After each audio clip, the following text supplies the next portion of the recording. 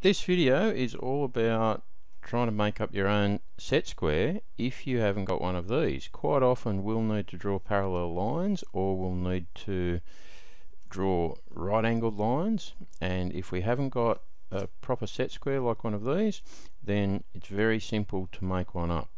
All we need is a pair of scissors, a piece of cardboard. This is off an old tea box, but really anything will do. A little bit bigger than this is probably best. This one's only about 8.5 centimeters wide, and you really don't want to make a set square much smaller than these, and these are about 9.5 centimeters long on that straight side there. So you really want 9 or 10 centimeters along that measurement there. Anyway, we haven't got that, so we'll just make do.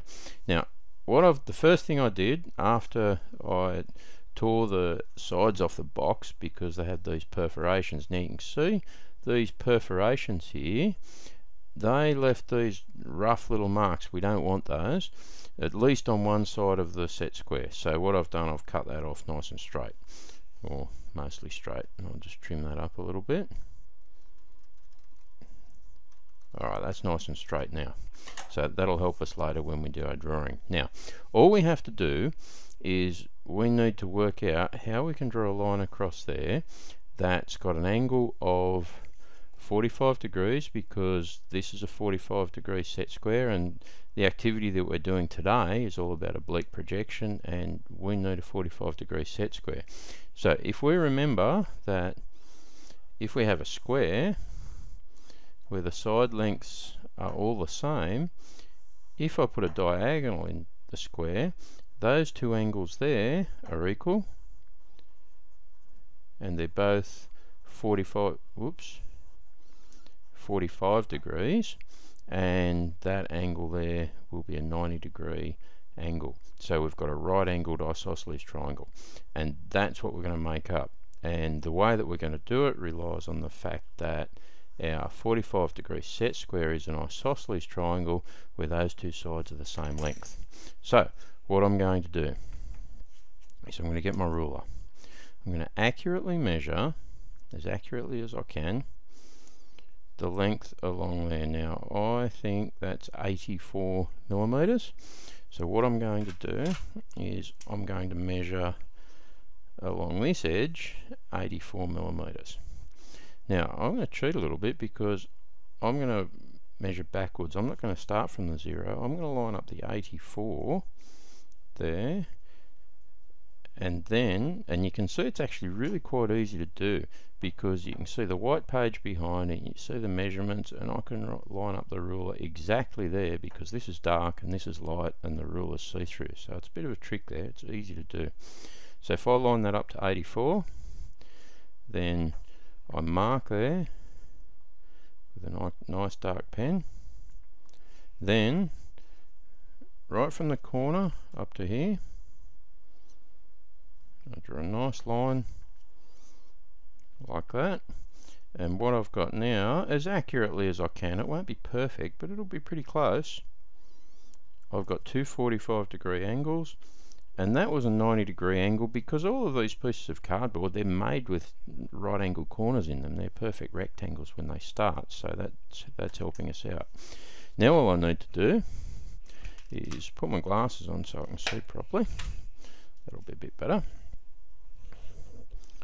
And then I'm going to as accurately as I can cut down that line. Now it doesn't matter if I'm off the line a little bit, as long as I stay parallel to the line. If I stay parallel to the line, we'll be all good, because remember, we have to use that line to trace along. We're going to draw. Okay, so now I've got my 45 degree set square made out of cardboard, and we're good to go. Now, just like we would use our set square in sliding set square mode to draw lines that are 45 degrees to another line, so if I did that, because it's 45 degrees in the set square, that's going to be 45 degrees. If I don't move the ruler, remember, those lines are all going to be parallel. Now, this is nice and strong and rigid, nice and easy to use.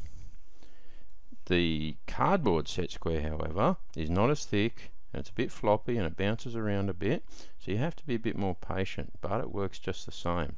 So what we've got to do is we've got to make sure that we come up with a system where we can hold our ruler and then hold our cardboard set square nice and flat, and then draw along there with your pencil. Now the trick is to lay your pencil back over the set square so it tends to push the cardboard down, and if you do that you won't have any problems. If you have it up straight and over like that, you can see that it's lifting the cardboard and the line went in under the cardboard and went offline. So that's the little trick. So hold your ruler steady, hold your cardboard like that, lay your pencil over, away from your fingers, and draw your line. Slide your set square along without moving your ruler and go again. Now, not going to be as perfectly accurate as our 45-degree set square. Let's have a look and see how we went. That's not too bad actually. Alright, now it's not perfect 45 degrees, but it's close enough for the activity that we're going to do today. Okay, you'll still be able to do it. You'll use exactly the same techniques. Your angle might be off by a degree or so, but that doesn't really matter for the purpose of what we're doing today. Anyway, that's how you make up a cardboard 45-degree set square. Thanks for watching.